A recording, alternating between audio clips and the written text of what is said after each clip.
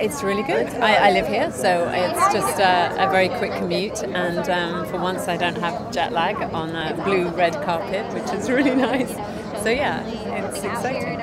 I play Dr. Halsey in Halo, which, as lots of people know, is a video game that's been adapted for television, and it's a huge multiverse of different storylines, and we're about to go into season 2.